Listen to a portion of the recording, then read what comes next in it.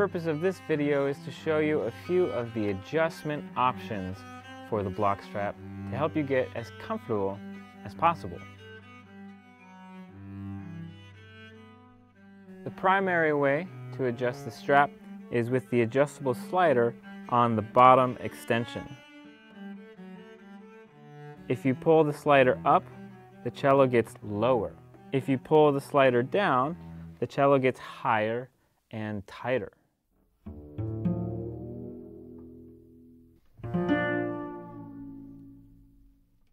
The second option for adjustment is the adjustable slider on the neck extension that runs down the side of the fingerboard and neck.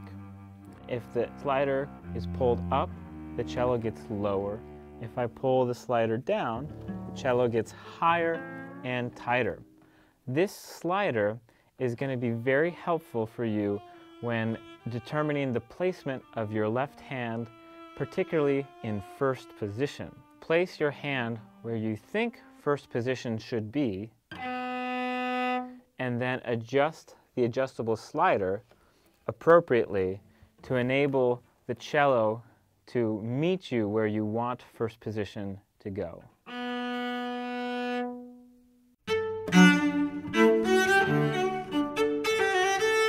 The third most important adjustment options involve the chest cushion. The chest cushion will most likely be placed mirroring the shape at the top of the back of the instrument.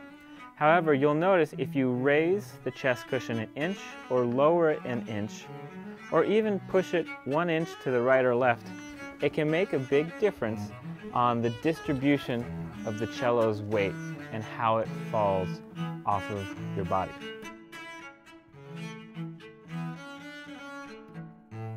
In addition to the chest cushion placement, you can adjust the padding inside 5 sizes that the strap comes with. It may take some experimentation to decide on the preferred chest cushion padding and placement for you.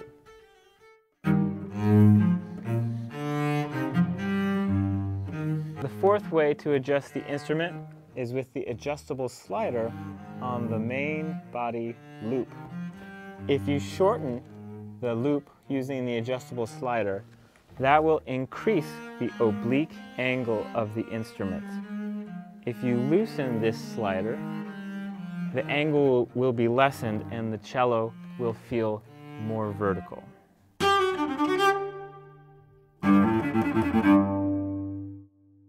The optional waist belt can be used to increase stability and distribute some more of the weight of the instrument to your hips.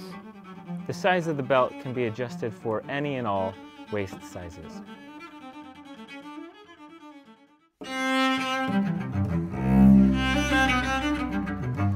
After I've adjusted the instrument, I often feel the need to pull the neck extension down slightly to maximize the stability of the instrument.